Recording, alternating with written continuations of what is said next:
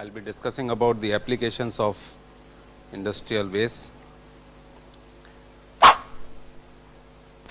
The following are the subtopics: various applications of industrial waste or byproducts, particularly fly ash, which has been used since long, silica fumes, then rubber tires and glass as aggregate, which can be covered as a byproduct from the industries. Jute fiber, Jute fiber, yes, okay. We can use here GGBS, slag. Yeah, slag and GGBFS can also be used. And rice Correct. husk ash. Rice husk ash, correct. Sugar bagasse. Bagasse ash, okay. Then industrial construction debris. Yes, construction debris can also be under this list, correct. And then foundry sand after reclaim. Foundry sand, yes. And then the road aggregate or road Recycled aggregates. Aggregate coming from the road. That's right. Reclaim. Okay. Anything else apart from this? Red mud, yes. Paper sludge.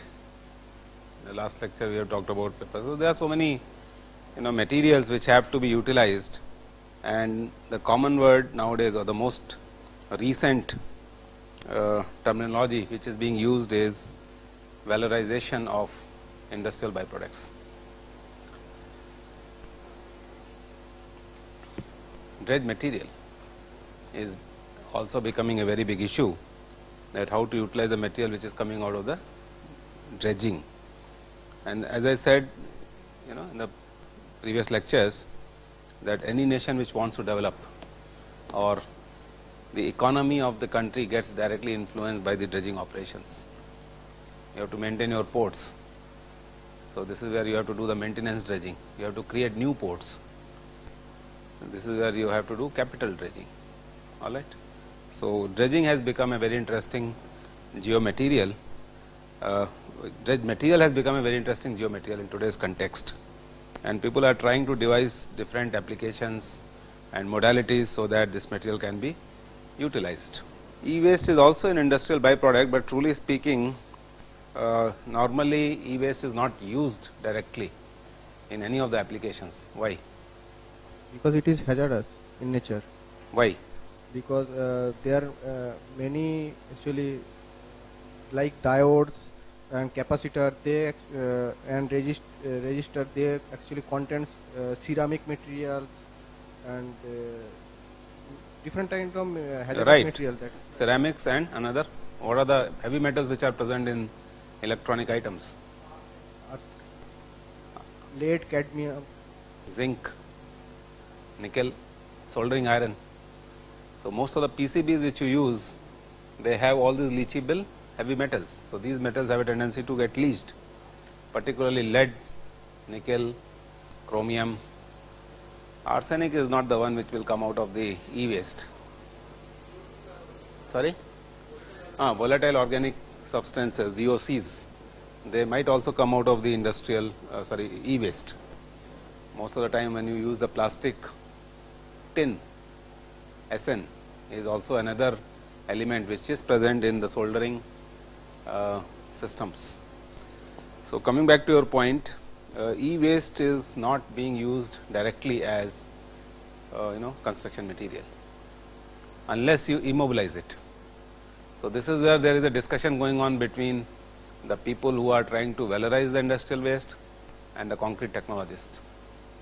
The tendency of the people who are into valorization is to dump everything into the concrete, and this is where concrete technologists say concrete is not a dump material. You can't dump anything and everything here. We have to maintain its integrity, we have to maintain its strength, we have to maintain its rheology and other things. So this is what the discussion is, that how to utilize the industrial byproducts coming out of the electronic industries. The obvious answer would be resource recovery. That means you send them to the factories or the units where heavy metals can be recovered. So this becomes a recycling process. Generally, when we purchase those batteries, they say that don't dispose Nickel cadmium. Don't dispose it as by breaking it, or they ask us to to give them back. So how much efficient is that we can get back those heavy metals which we have once used, the recycling? There are plants where either they have to be disposed of very carefully or you have to extract the metal out of it. These are the two ways. Unfortunately, in developing countries and the countries like ours, there is no special emphasis given on segregation of the waste. Everything goes into the landfills and it becomes a very chaotic situation. But in developed nations, normally they do segregation and people are quite educated enough to take care of the segregation at the source level itself. So all those things we have to teach to our populace and we have to bring them at par with the international standards. Fine. Anything else apart from this? So truly speaking, these are the issues which are more conducive to civil engineering practices. I have not included your red mud and GGBFS and other things because still a lot of research is going on and they will take some more time to get established as a resource material. Now you remember the idea which I was trying to inculcate here is that the moment you talk about the applications have to be decided based on characterization. You have to understand the material. It is not that just I am going to dump something somewhere. That philosophy will not work in today's world.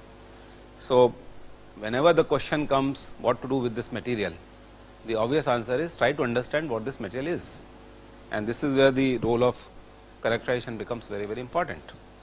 So when we talk about characterization for both the materials, like the geomaterials like soils, rocks, groundwater and so on, or the industrial byproducts or the waste material, fine. What is the philosophy of characterizing both of them? Why do you want to understand both these materials? It is just like marrying the two materials. Indian practices normally they will match horoscopes, is it not? Why? Compatibility. Now this concept is actually valid when we talk about waste disposal as well. There is something known as receiver, the material which is receiving the entire waste, and this is where we use the term, this is what is known as dampening effects.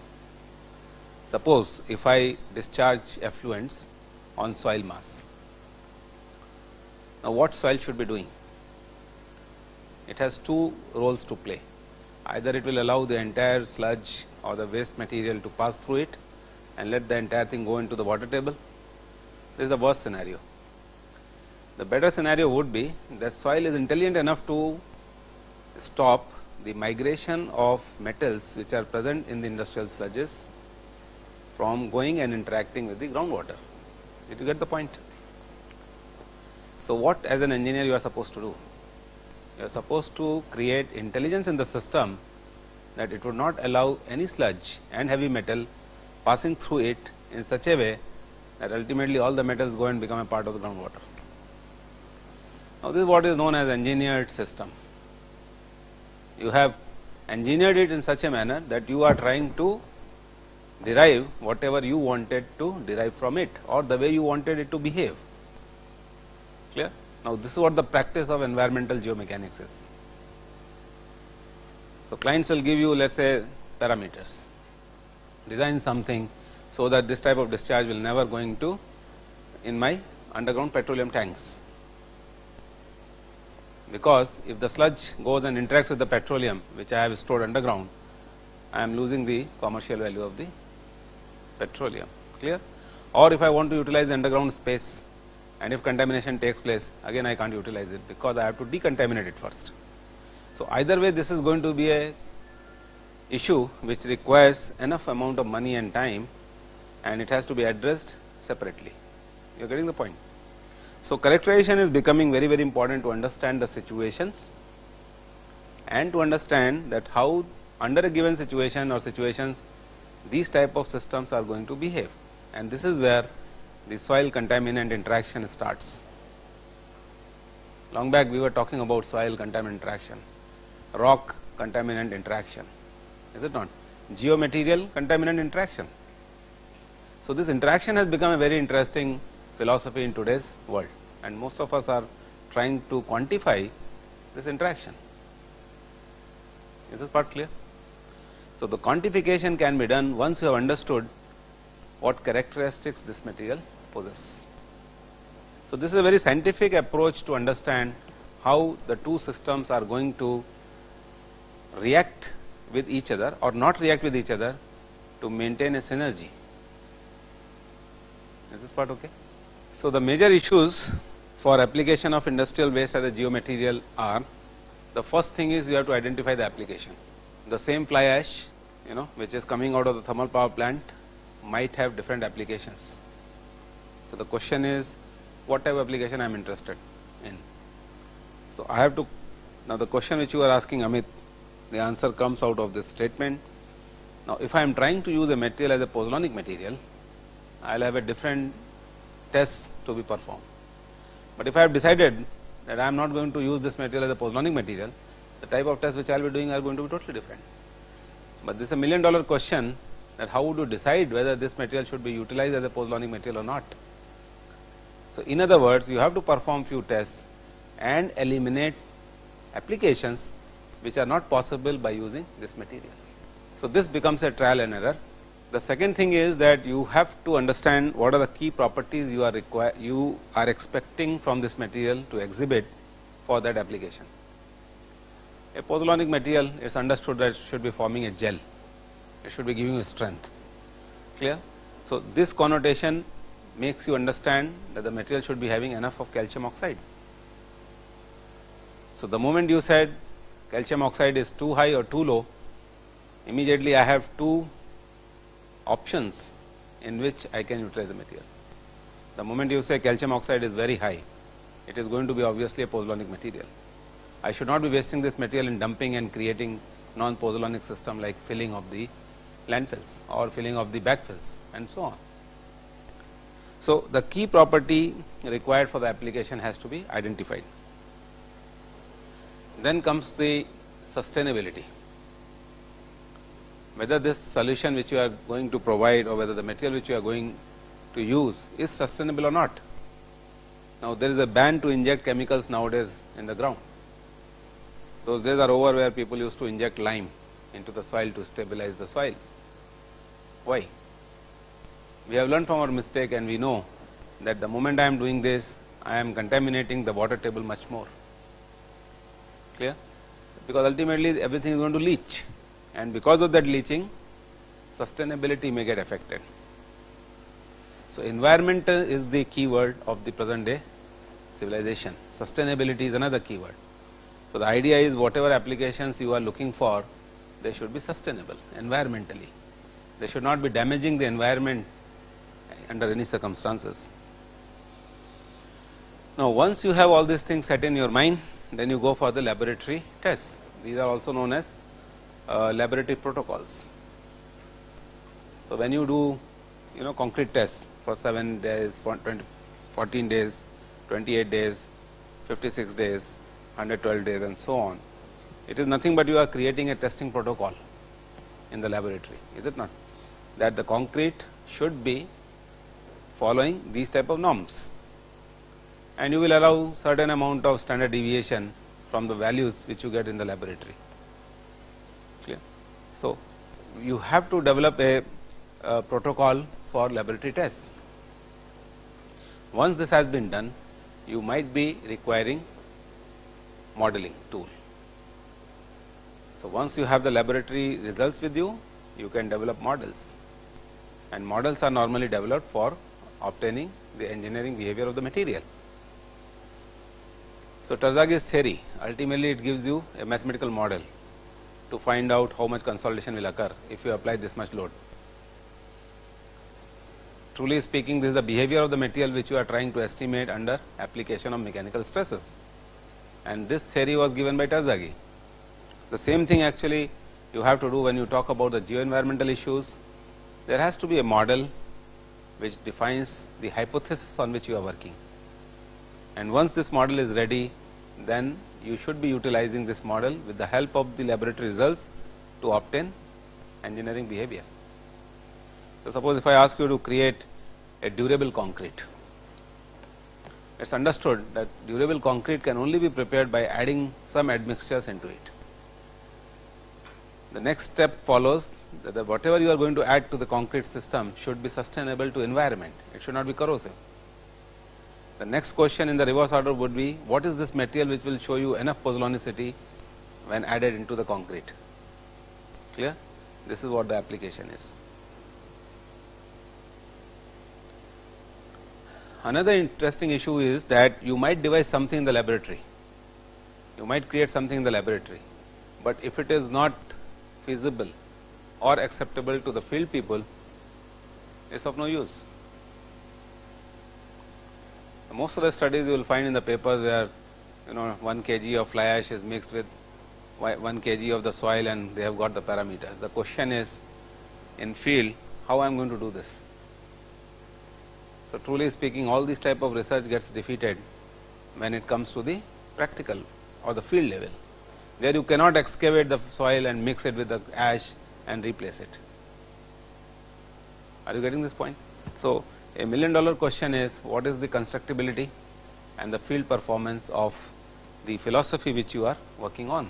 And the another issue is the long term performance, which is durability. Even if you are doing ground modification by adding some chemicals into it, the aim is that this system should be sustainable, self sustainable for a pretty long time. Say 100 years is the age which you are looking for any structure which is created out of soil. Fine? You agree with this or not?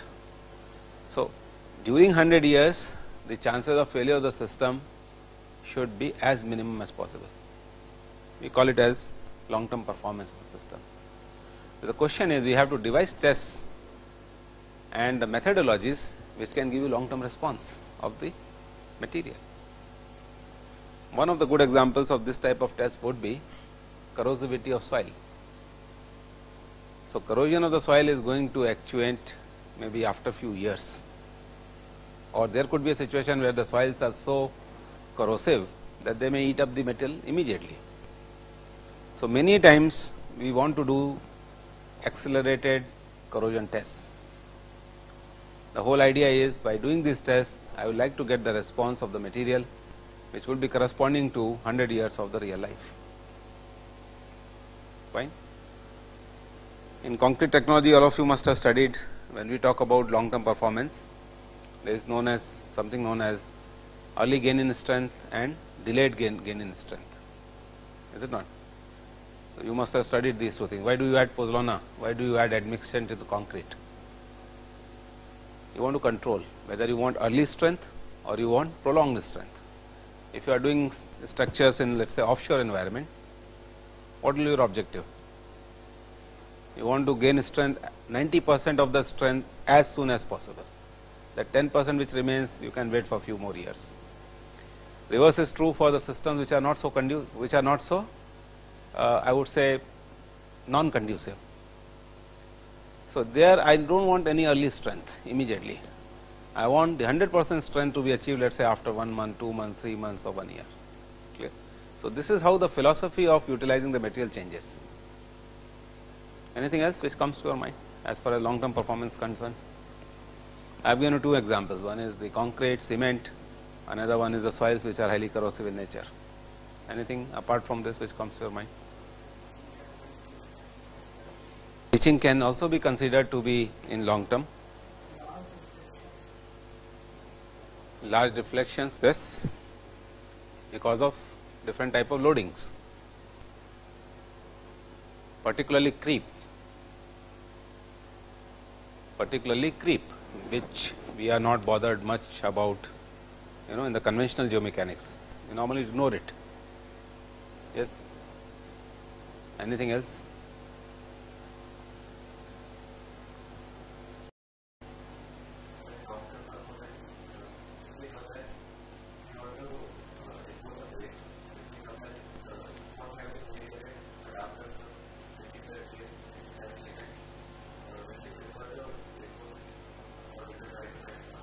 Or try to isolate it from the environment. Yeah, so you are right. Another good example of long term performance of foundation systems would be. You were talking, see, remember I was discussing about mineralogical alteration of soils and rocks, zeolite formation, continuous contact of geomaterials with seawater, where you have a lot of chlorides, sulfates. What it is going to do? It is going to alter the mineralogy of the rock and soil itself.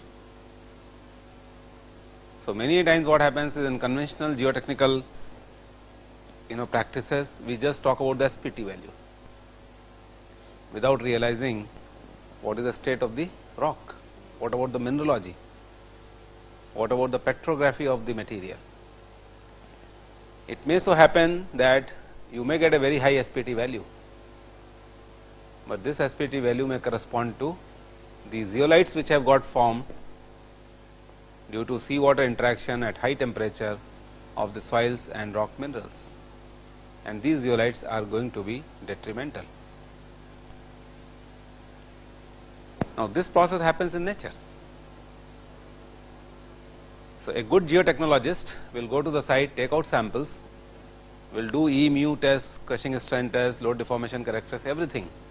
But apart from this, what he or she will do is, he will or she will take out a sample, make a thin sample, put it below the microscope and see the mineralogical arrangement also. And from there, he or she will try to find out what rate of decomposition of the materials is going on because of this interaction. So, sometimes those of you may get a chance to work in Middle East particularly, where the formations are mostly limestone. And I am sure that if you type on the net, you can see the type of cavities which exist underground, huge cavities, because of dissolution of limestone as an interaction of seawater. Very high temperatures, high humidity, presence of limestone, interaction with seawater creates dissolution of limestone, and hence cavities get formed. Clear? So, this is another interesting long term performance. Today the foundation is resting on a sound deposit, but tomorrow because of seawater interaction something of this sort may happen. So, this is where people are thinking of now mineralogical alteration also. I hope now you must be getting a feel of the whole domain of geotechnical engineering has gone beyond a certain point. Until now you always thought that things are stationary, rocks are rocks, soils are soils. We never bothered about their vulnerability to get changed over a period of time. MICP is one of those microbially induced calcite precipitation. MICP, long term performance of the system may get accelerated or decelerated depending upon what type of bacteria is harping in it. A type of bacteria will like to eat up the entire soil mass, particularly if it has more of nutrition, carbon, hydrogen, nitrogen, sulfur. Clear? So, in this case, if the bacterial activity is very high, bacterially induced decomposition of the soil mass or the rock mass will occur. And imagine if the system is standing on the top of this type of a soil deposit or rock deposit, where the bacterial activity is going to be very high, it is going to be detrimental. Is this part clear? So, this is how the geotechnical engineering profession is now changing itself, and people are thinking very loud, and they are taking help from different subjects to use their concepts in our concept building.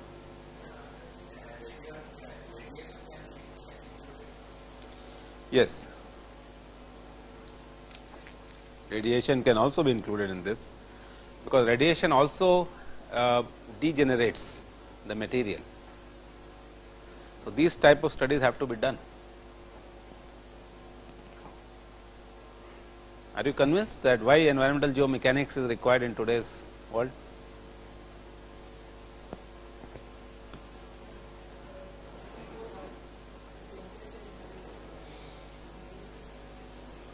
No, actually I don't agree with your statement that as you go deep down temperature increases. It depends again at the locations. Are you talking about the earth's mantle or you are talking about the offshore environment? Then it is fine.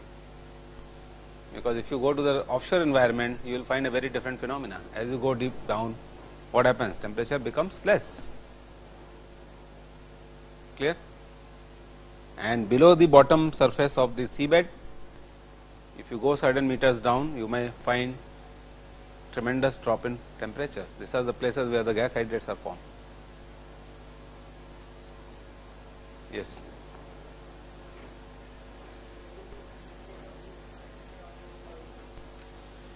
Yes, I mean, like lot of the whole thing is getting affected. The more and more methane which you are using as a fuel, the moment you extract it, what is happening? The formation of methane itself is because of disintegration of the soils, marine soils, which are organic in nature, and so on. So once you are happy with these concepts, I hope you realize that there is importance of redefining the basics of conventional geomechanics. So long term performance has become a very big issue, and unfortunately there are not many tests and the devices which are already available where you can test the soil sample, that what is going to happen after a few years. Another good example is, I think, foundry. You were talking about foundry sands, and let me change the context. Let us say the system where the soils are coming in contact with the heated elements, air conditioning ducts, heating ducts, rocket launching pads, all right, your foundation for the furnaces, where high temperatures are being exposed to the soil mass or the rock mass. There could be thermally induced cracking, there could be thermally induced mineralogical alteration of the material. Fine. There could be thermally induced, capillary action. I hope you understand what I am trying to say. The moment you have a furnace on the top of the soil mass, what will happen?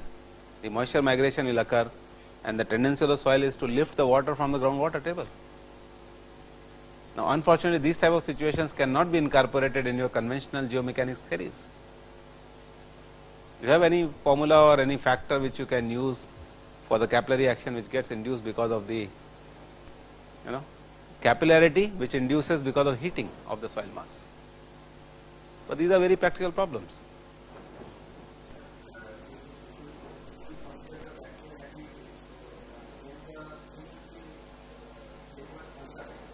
Very much uncertain.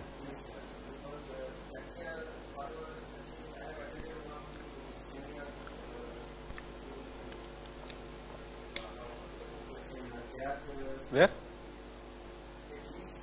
Oh, okay. Okay.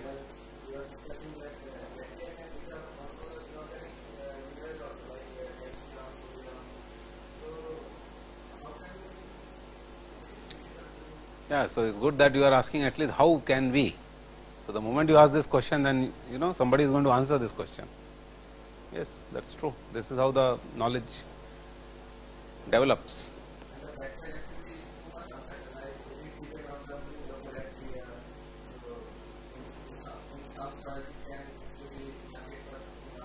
That's right. Correct. You are right. I have no answer. But only thing I can say is that these are very pertinent questions. So the Shashank is in UK right now, and he is working on this type of problems. Bacterial induced instability in the soil mass. So we are trying to change the entire concepts of the classical geomechanics the moment these type of activities happen in the soil mass. This is how the subjects and the knowledge grows. I am sure you must have got a feel that why the subject is growing every day. This part is clear? Sorry? Achha, nanotechnology. Okay. Yeah, you can create impermeable systems by adding these materials so that they become highly durable. This would be the remedial action. But before coming to this stage, I have to check what the material is. I have to check the durability, I have to talk about the long term performance, and then only I have to give a prescription.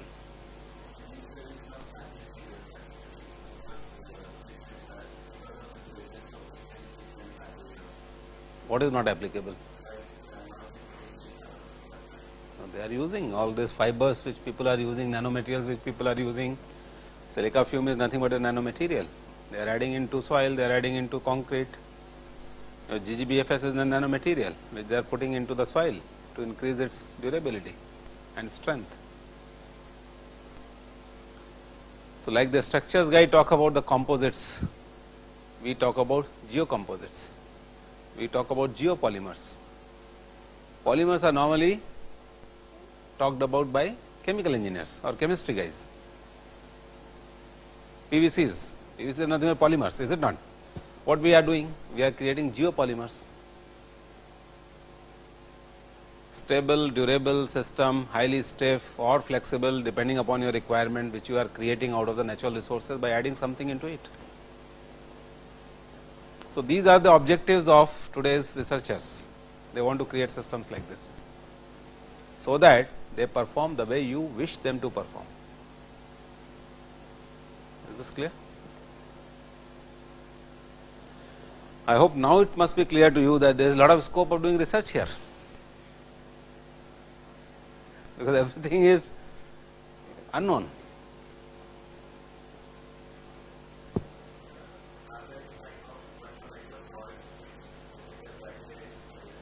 Yes, both acidic and basic, both soils. Bacteria can survive both the environments, aerobic, anaerobic both.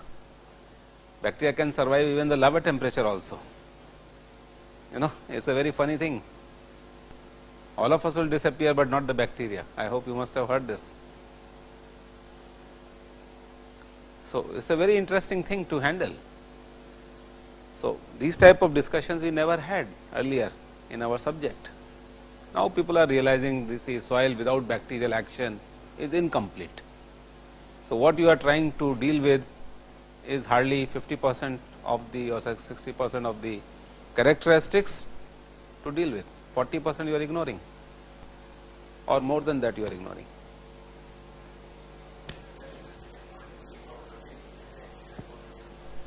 Any property. Property is a property. See, all these engineering properties and physical properties, they are all interlinked. This is what I am going to discuss now. Many times when you go to the doctors, you say, I don't know what happens to me sometimes. Then what doctor does? He or she asks you a lot of questions. No? They take time to understand, diagnose your problems. So, there is a preliminary diagnosis done by talking to you. Then what is the next stage? He is ruling out, she is ruling out few tests, and then 3-4 tests are recommended. Please go through this first, give me the reports, and then I will tell you what is that you require. Strategy creation. So, the moment you talk about all these things, there has to be a strategy.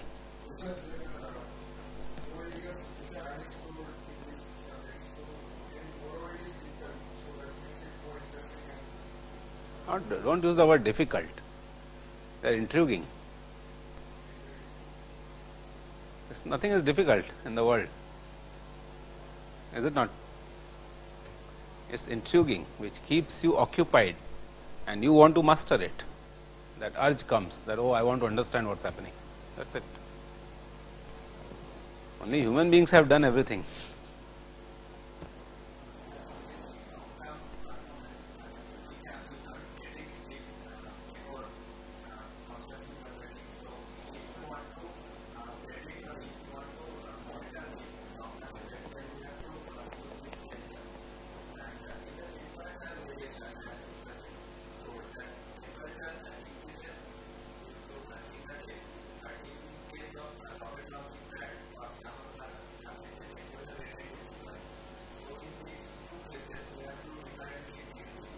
Correct.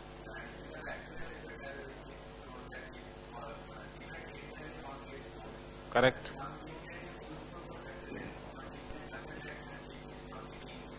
Yeah, so one of the things which can be implemented immediately in most of the geotechnical engineering curriculums and the laboratories is the moment you take out a sample from the field, you do all the tests, but please also perform biotechnological tests to establish what is the inherent capacity of the soil as far as retention of bacteria is concerned, or what type of environment this soil gives to the bacteria to grow or not to grow.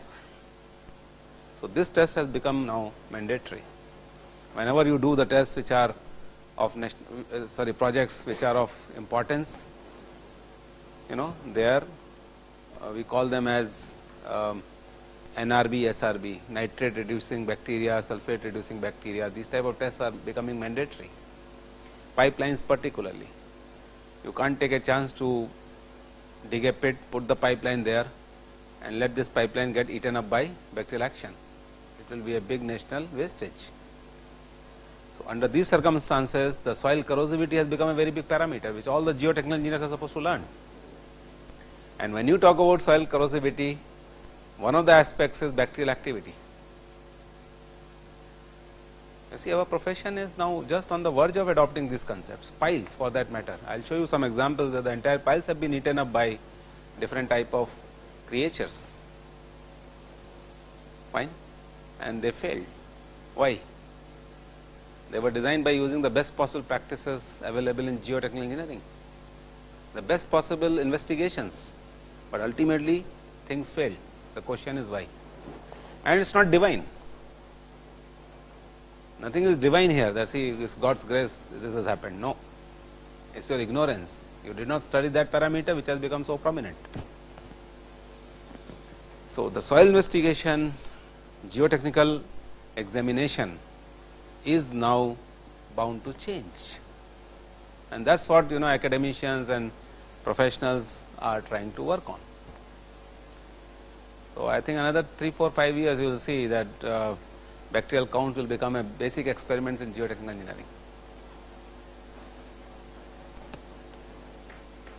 This will be a mandatory thing. Fine? Yeah.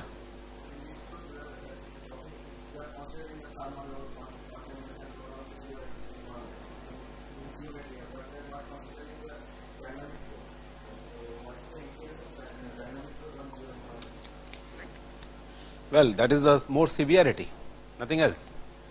Or I do not know whether the dynamic load is more severe or the static load is more severe in your opinion.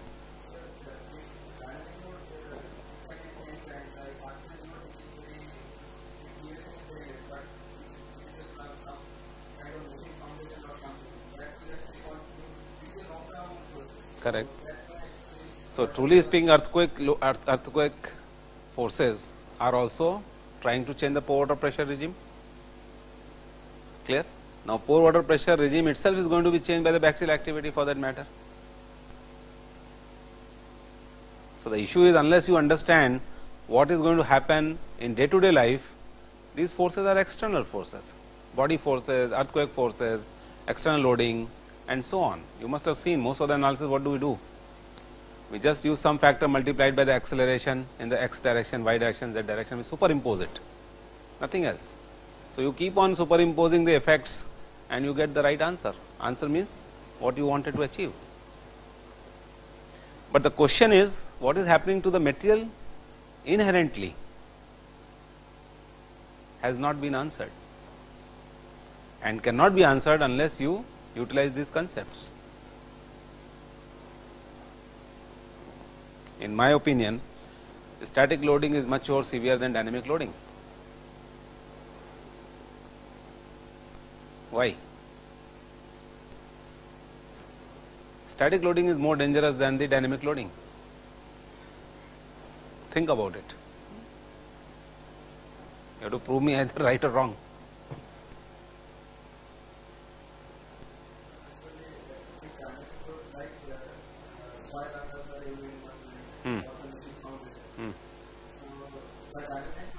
What is the meaning of dynamic load?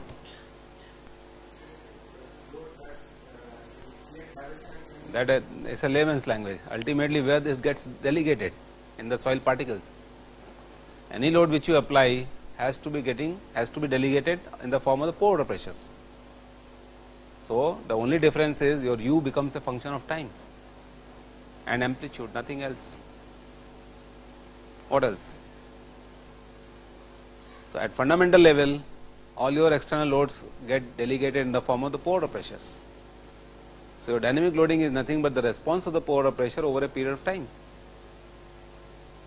Implement in your system and compute sigma prime as a function of time, that is it. When you have computed sigma prime as a function of time, shear strength as a function of time can be obtained, that is it. This is what your dynamic analysis is. Have you understood this? I have given you the whole idea about what is dynamic analysis.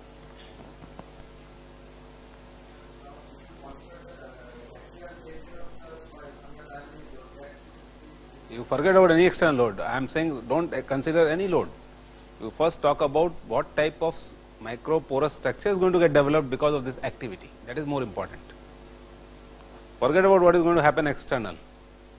First of all, I want to understand whether this system itself is so critical for the stability of the soil mass or not. If the system itself is so critical about the stability of the soil mass, it need not to wait for an earthquake to come and strike. It is going to collapse automatically under the self weight itself. Go to the natural deposits and you will find that most of the natural deposits are failing. Why? Because of the microbial action, decay. So, today's geotechnical engineers are talking about soil environment interaction. Why? Influence of environment on geomaterials. That has become a very big issue. So, first you understand the geomaterial itself, impact of environment on this, and then try to use your dynamic static analysis. Those are tools.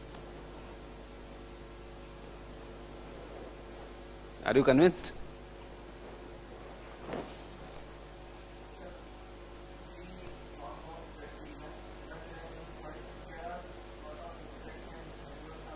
Not insects anyway, let us talk about bacteria only, yes, or pathogens. Okay.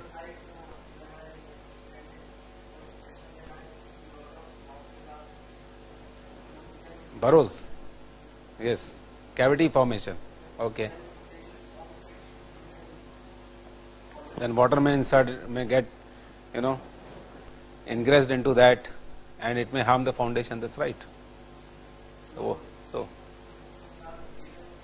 why do you create aprons in the vicinity of the buildings? Why?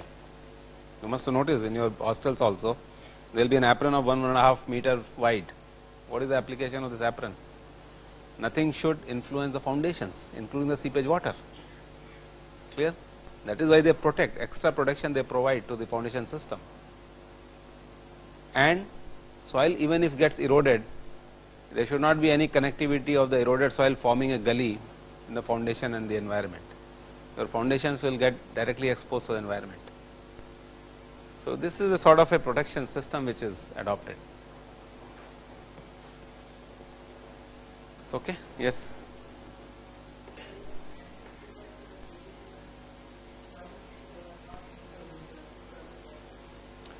See, that is what MICP is. That is what MICP is. Once something precipitates in the pore structure or pore space, your soil mass is becoming impervious, but then you have to investigate it.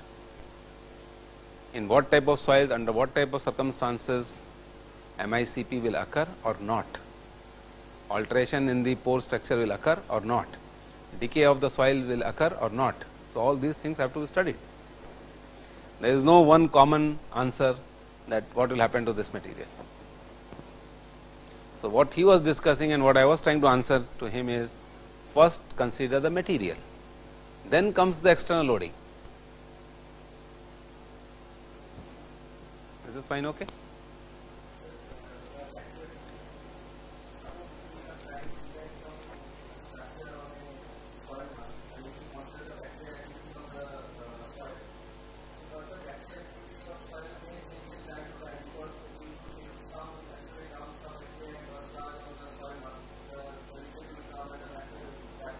Correct. In other words, the pore structure changes with respect to time. Some time back when I was talking to you, I told you tau as a function of time, sigma prime as a function of time, pore pressure as a function of time. Now, what you are including into this is pore structure as a function of time. That is it, model it. It answers all your questions. Got the point?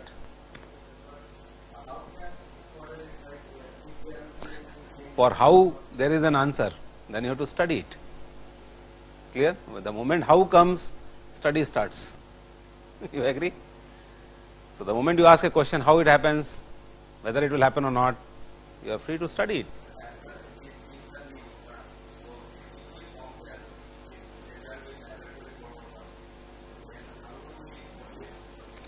What laboratory protocols you are talking about? The protocols which are incomplete and incorrect. So, please do not do this mistake. You have to create new protocols, fully realizing the fact that whatever protocols you are using are incorrect, are incomplete. See, that is what the difference is. When I was talking to you some time back, what is the difference between engineering and technology? So, if you are still talking about what used to happen in 15th century, 17th century, then it is a different game altogether.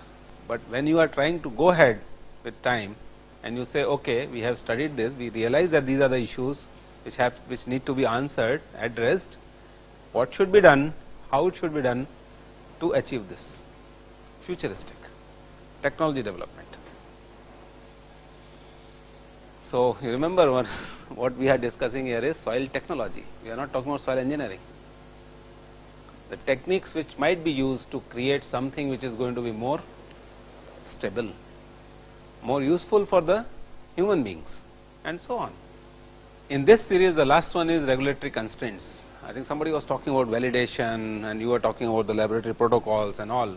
So, whatever you are doing, the basic issue is you have to follow regulatory constraints in terms of contamination, in terms of deformation, in terms of loads, in terms of concentration counts and everything. Clear? So, this is the whole matrix. These are the issues which are normally kept in mind when you are trying to utilize any material for creating a composite. At the end of the day, people do not understand 90% that in this house which you are sitting, what type of concrete has been used to create wall. And hardly 1% guys who will be knowing, oh, this place is peculiar. Out of that 1% only, maybe 0.01% will be the guys who will be knowing what type of material has been used to create this type of system. Out of that 0.01%, people might have invented that material to create something. So, this is how it is an inverted prism. For 95% people, this is only the auditorium, rooms are good, very cozy place, nice, good. So, few people are taking care of the requirements of the entire population. That philosophy is correct. Okay, now let me talk about a bit of pozzolana. All of you are aware of it, I am sure. Pozzolana is something which is self-setting, is it not? The moment you add drop of water on a powder and if it sets, hardens, we call it as a pozzolanic material. There is a name or there is a place in Italy known as Pozzoli. Most of this land was created by volcanic eruptions. The soil is hyperactive. The moment water drops there, everything gets solidified. The best possible cementitious material which nature has given you. You need not to create any cement there. Fine. What is the meaning of this? The meaning of this is that any material which has this characteristics that when it comes in contact with water, it solidifies, forms a gel. It is known as a pozzolanic material. Cement is one of the pozzolanic materials. In North India and some parts of the country in India, people use surkhi. What is surkhi? I hope you understand what is surkhi. You take lime, a bit of ash, mix it together. It is nothing but a geopolymer. This was used by Roman guys, 2000 years back, 3000 years back. There is nothing new about it. Green cement, green technology, green chemistry, alkali aggregate interaction. You study in your transportation engineering course and the construction management course, I am sure. What do you try to find out? You take some alkali and put an aggregate there. What is that you are trying to study?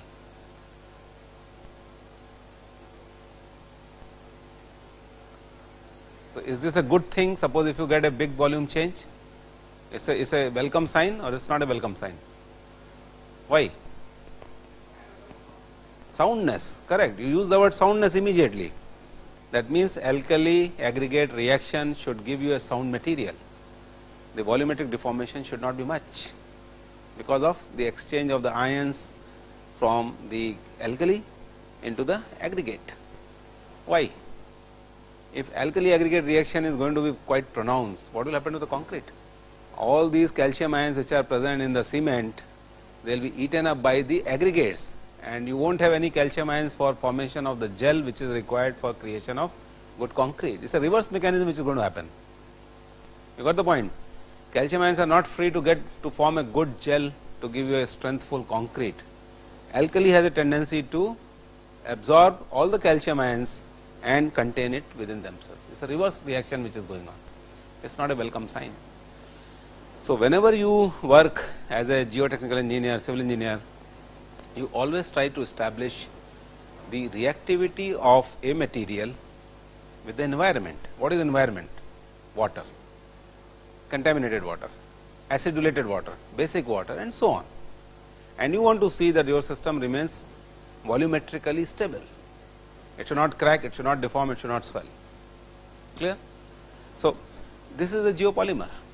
So Surkhi is nothing but a normal construction practice. You take some lime, put it in the ash, mix it, and then this can be used as the plaster or a lean concrete in villages. Is it not? They use it. Now consider these two situations. Here I am showing you one natural volcano. The lava is coming out of the volcano. There is an eruption of the volcano. Recently there was a volcanic eruption. Where? You are cut off from the world. Anyway, go and check it. So this is a natural volcanic situation. All right. The ash which goes out of the volcano ultimately gets deposited somewhere, and this ash is something which is coming out of the modern thermal plants.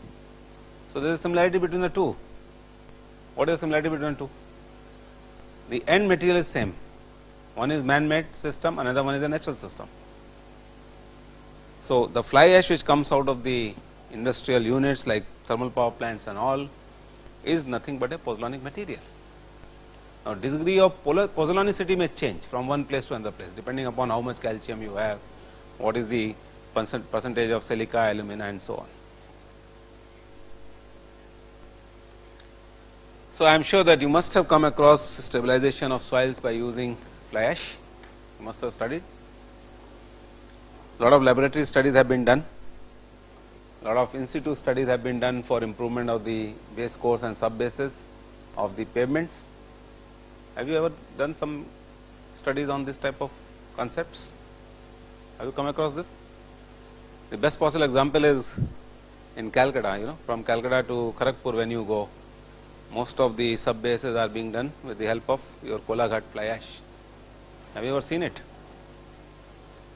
You just get out of your car or vehicle and just see what they are doing. So they are dumping all the coal ash to create embankments and the pavements directly. People have shown that by application of the fly ash, the soil pressure can be reduced and the percentage swell of the soil decreases. Why? Fly ashes? Please forget about this statement now henceforth. Fly ash cannot be inactive. Fly ash is active, particularly if it has calcium in it, or even by virtue of very fine particles which it has, it is an active material. So you have to define whether it is chemically active or chemically inert, or whether it is physically active or physically inert, or whether it is mineralogically active or mineralogically inert. You got the point? Now why soil pressure decreases? Because fly ash contains some calcium into it. These calcium ions leach out, they are retained by the soil particles. This property of the soil is known as attenuation. Soil attenuation. Now soil attenuation, what it does? It retains the calcium ion onto itself. The moment calcium ions come and in contact with the soil particles, there is a sort of a cementitious effect which happens, and hence the swelling decreases. Another reason is the fly ash particles, which are quite fine in nature, they are replacing the fine particles of the soil, and hence soil is changing from pure clay to a sort of a silty clay, and hence the percentage swell changes. So, one is a chemico stabilization, another one is a physico stabilization. Why physico? Only the particles replacing the clay particles, physical phenomena. Calcium from a material sticking on other particles is a chemical phenomena. Most of the time it will be a physico chemical interaction which is going to occur in the materials when we talk about stabilization. Is this part clear? The studies which have been conducted, they show that liquid limit, plasticity index will decrease. The logic is same. You are replacing the fine particles with the help of the silty particles or sandy particles. So, plasticity modification can be done, and hence you can achieve better compaction. Like clays cannot be compacted, but once you use fly ash in combination with the clays or part replacement of clays, then you can compact this material very well. You can control the permeability, you can control the degree of swell, you can control the consolidation characteristics, you can control the shear strength, and so on. CBR modification, and this is the point which leads to their application as a pavement material. In clays, CBR is very poor. Why? Either because of waterlogging or because of less shear strength, which are related to each other. The moment you add fly ash into it, what happens? The percentage of fines decreases, clear, and because of the replacement of the fine, the strength is also going to increase, because water will not get stagnant over there. So, permeability increases. When permeability increases, the compressibility will decrease, the shear strength will be more, density will be more. People are using fly ash cement mix together, part replacement of the fly ash in the cement. They are trying to create, normally we use the term OPC, ordinary Portland cement, but the moment you amend it by adding some of the fly ash, it becomes PPC. What is PPC? Yeah, it's basically a pozzolanic Portland cement, correct. So, because you are adding some pozzolana into it. Why pozzolana is added? To regulate the strength formation. We were talking about some time back, early strength gain and prolonged strength gain. So, fly ash actually in cement would regulate the strength formation. Now, as a civil engineer, you can utilize this material depending upon what your construction site is. And PPC will always give you resistance towards chemical attack. So, the environments which are going to be extremely non-conducive for construction, like offshore marine environment, where you have a lot of chlorides, sulfates and so on, PPC is going to perform better than OPC. Durability is going to be more. Now, why are you saying all these things? Because the moment you look into the microstructure of these materials, you will realize that these type of state of the material exists, and this will be talking about later on. For your information, fly ash has already been used quite a lot in the country and everywhere in the world. Fly ash is being utilized tremendously. Even the Hirandani building right across IIT campus, they were the first in the country to use fly ash up to the tune of 35 to 36% as a replacement for cement. And now I think it's being done everywhere. Most of the projects, they are using PPC, Portland pozzolana cement. they blend the cement with some pozzolana. It's a process. Then there is a high level of acceptance among consultants, architects and engineers because of the added properties like durability. There is a IS code also which says that up to 35% of the cement can be replaced by pozzolanic material. The pozzolanic material could be rice husk ash, fly ash, but not the silica fume. Silica fume has to be added in small dose, 3 to 4%. IS 456 to 2000 talks about this. And once you are reducing the consumption of OPC, basically you are conserving the environment. Why? Less production of cement, less carbon dioxide ejection into the environment. Basically carbon footprints can be earned. Production of more and more cement is against environmental safeguarding activities. Then there is a concept of high volume fly ash concrete. Have you come across this HVAC for infrastructure development? Self compacting concrete. You must have come across, is it not? What is self compacting concrete? In layman's language, how would you define what it is? You add some admixtures in the concrete which will make it more dense. That's it. So the whole funda is that I am trying to fill in the micro voids which are present in the voids in the concrete by external materials, admixtures, fly ash or silica fume. These particles are nanoparticles. They go and plug the micropores. The moment they plug the micropores, system becomes durable, density increases. Clear? So most of the time when we talk about high volume fly ash concrete, HVAC, the connotation is self compacting concrete. These are also known as high volumes of fly ash concretes. High volume of fly ash is utilized in concrete creation. The beauty is that W/C ratio can be maximized, because the moment you are replacing this material by cement or for cement, your W/C ratio changes. So in concrete technology, you must have observed that the strength itself is a function of W/C. Everybody is trying to use less cement. It can be done in two ways. Your W/C ratio, if you want to maintain same, if you are using the same amount of cement, you have to reduce the water also accordingly.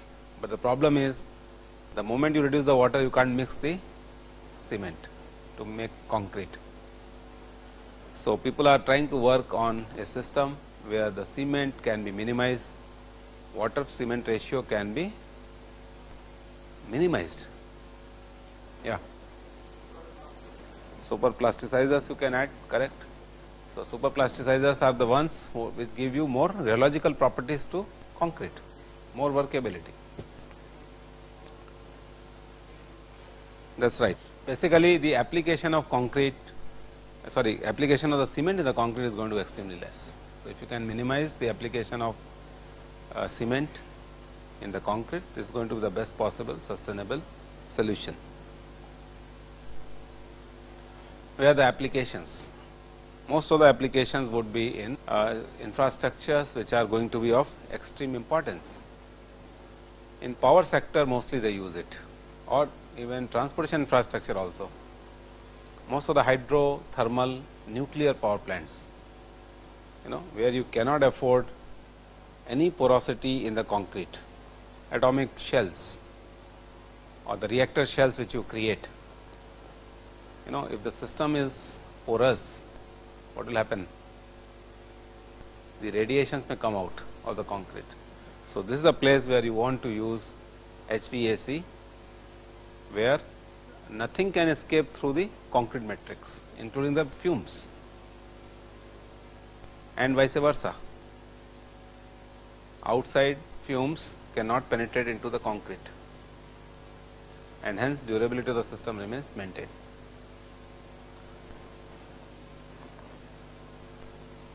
Are you aware that in some of the concretes they add lead balls also? They dope concrete with lead. Why?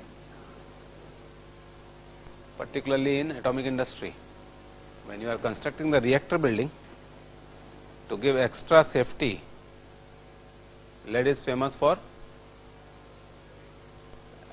retarding the radiations. Nothing will penetrate through it. So what they do, when the casting of the concrete is going on for the reactor, they dope the concrete with lead balls. Density increases, system becomes very compact, and radiations cannot come out of it. So you are basically creating a system which is highly durable. Fine. So all these practices are very common.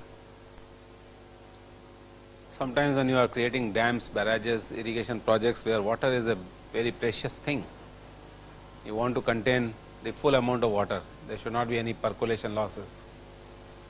There should not be any seepage losses. What would you do? You will use PPC to plug the voids which are present in the foundations, so that the water can be stored forever. Yes. Yes, you are right. I was just coming to that. Yes, you can. Very good. You can use this material for grouting also, curtain grouting particularly. Sometime back when we were talking about the plume of the industrial waste, flowing in the direction of the groundwater, and there I had put some barriers, and I was talking about curtain walls. So you can cut the ground, and very thin sheets of the lean cement paste can be inserted, and this lean cement paste will create a sort of a curtain, which is a very cheap solution and very durable solution for creating a curtain grouts.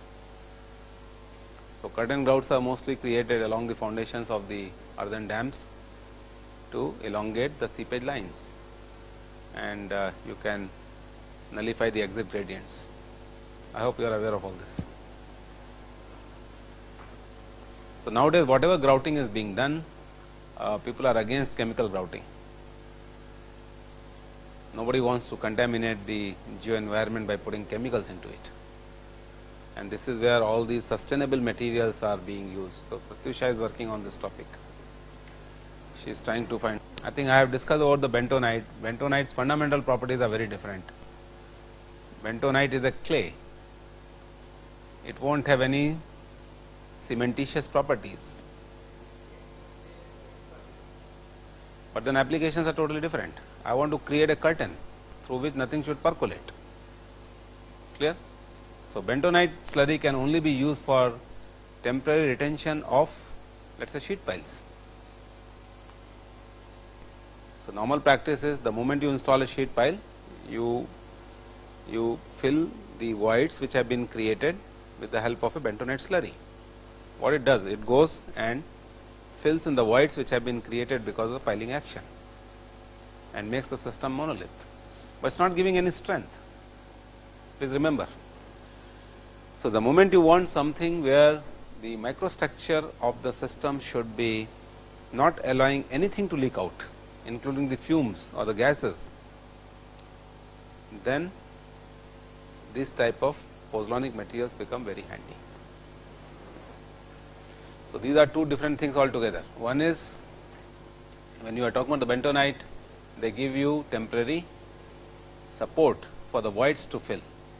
When you are talking about HVAC, fly ash particles, durable materials, they are mostly used for enhancing the strength of the system and durable microstructure. These are two different things altogether. Unfortunately, it is not a permanent solution. I do not know whether you are aware or not, the swelling and shrinkage properties of the soils also are not permanent, they are function of time. So 10 cycles of wetting and drying, what will happen? Soil become inert. So we don't take chance of putting bentonite in such type of projects. Clear? Because everything has the activity because of the leachability of the ions. A day will come when all the ions will leach out of the system, and then your bentonite will become a inert material. Clear? So this is what is done in marine projects, particularly when you are working in the underwater construction, underwater concreting, where you require quick setting of the concrete. So, your setting time should be very short, clear. So, there I have to select a concrete or a cement, rapid hardening or delayed hardening. So, you can put always calcium chloride or some sorts of what you call it as retarding agents, is it not, to set the setting time. Now, these type of materials will be very useful for that. They set fast and they gain strength slowly.